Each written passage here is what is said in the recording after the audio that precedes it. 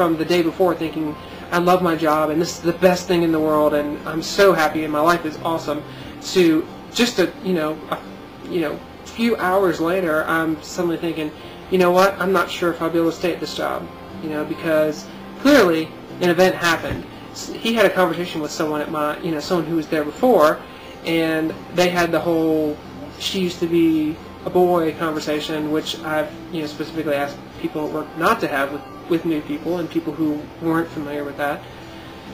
And that's another issue of respect. Like, they weren't respecting my wishes, and it's difficult to try to deal with respect at a workplace, and so I had a conversation with him, and hopefully things will settle down and we can get past it. But I can see it being a huge issue because my tolerance for accepting people treating me that way has grown less and less as I've moved forward, and like it has the possibility of actually becoming an issue that I have to take to my manager, and then that's certainly not a situation I want to have, where my manager is put in a position to have to deal with this issue, and I can see it just getting horribly ugly. So I guess maybe the point there is that there was this huge swing from, like, I love my job and I love my life, to suddenly, this, I don't know if I'll be able to continue where I am now and I might have to go somewhere else.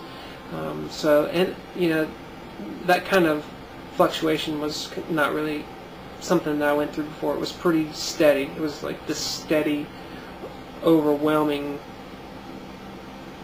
thing, not transitioning. It was this just constant feeling, whereas now I'm all over the place. Good days and bad days, and that's kind of interesting to me. And just everything in general, understanding.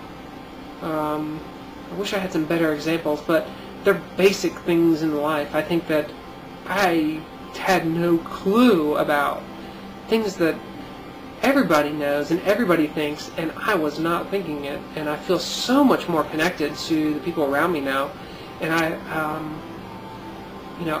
understand things that I see so much better from the place that I am now compared to where I was before.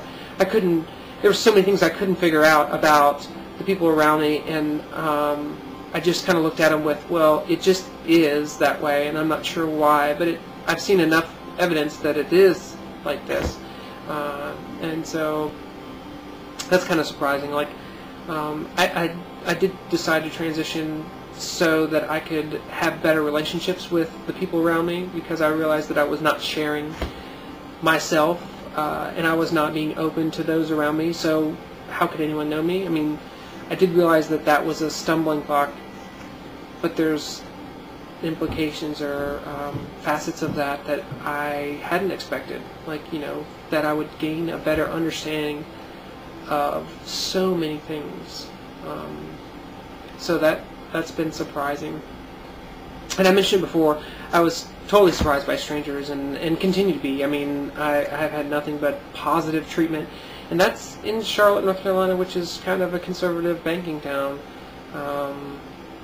So that's something that I had certainly hoped for, but didn't really expect, and it's gotten.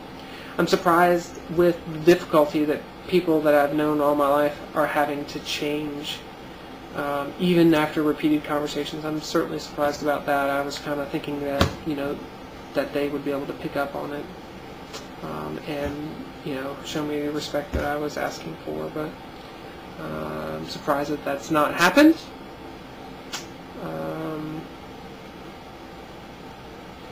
There's a lot of things that I used to find very interesting that I don't find anymore. Like, I used to, I think those things that I did find, I could probably classify all of them as distractions. I spent a lot of time distracting myself before, like things that would pass the time, that I didn't have to think about me, and I could just, burn the hours away without having, having to do anything necessarily. Like, video games, like gaming. I played World of Warcraft for like, I don't know, a year and a half when it first came out. I don't know how long. It seemed like it's been forever since I've played it. But Dark Age of Camelot. Before that, I was playing Unreal Tournament and Quake 2. I was playing Quake 2 a lot for a long time. Just games. Diablo was where I first started, and those I even went and bought a game recently just to try to burn time, because I felt like I was in this place where I wasn't moving forward, and I was waiting on some things to happen, and I just wanted the time to pass, and I couldn't even get into it. So, games, and like I used to play Texas Hold'em a lot. I don't even want to play Texas Hold'em, not even a little bit. Even my car project, I found that I want my car back, and I don't know if it's because it's hard for me to work on it now, but I'm just not it's not as central as it used to be.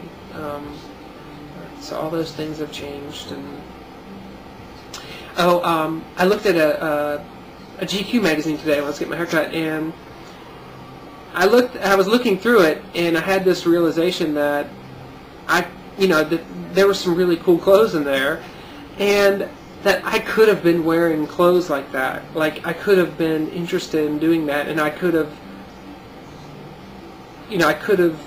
expressed myself in a different way than I did, that maybe I would have enjoyed more. Like, there's no way that I'd be interested in anything like that now, obviously, but I didn't even have a concept for it, And the other thing I had looking through the GQ magazine was like looking at all the models, and I don't typically like boys, although I've always been open to the possibility. But like looking through the GQ magazine, there was like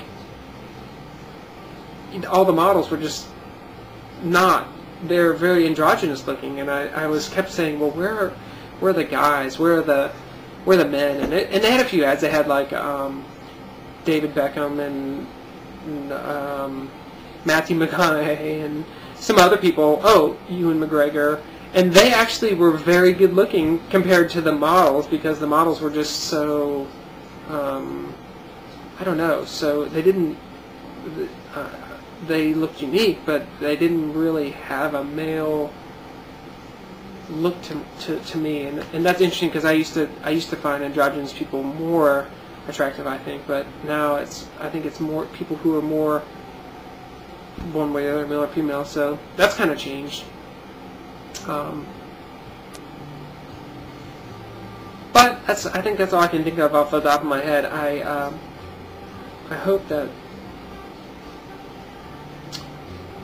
when I watch this video it comes out, and maybe other people can talk about things they didn't expect about transition, or like realizations, or things that are different in a context of not something that you've ever talked about on video, because there's lots of people out there that are talking about things, but I don't know, there's all these details that just don't seem to be talked about,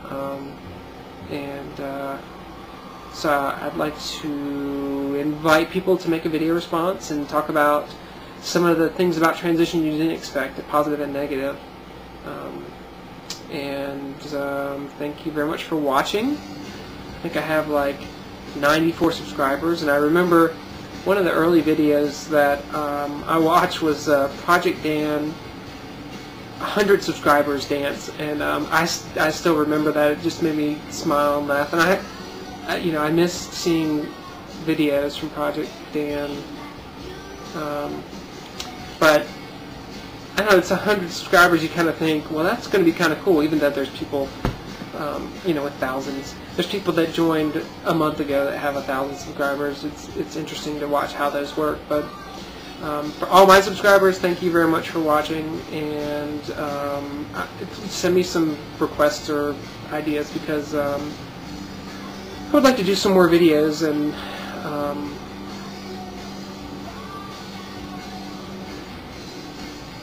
talk about some other things.